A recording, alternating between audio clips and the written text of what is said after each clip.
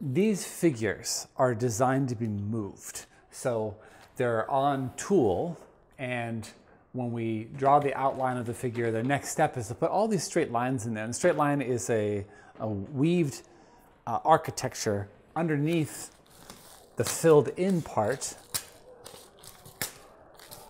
And the result is a nice stable form that, because it's PiktoTape, it will hold its shape, and because it has these straight lines, it will hold its architecture.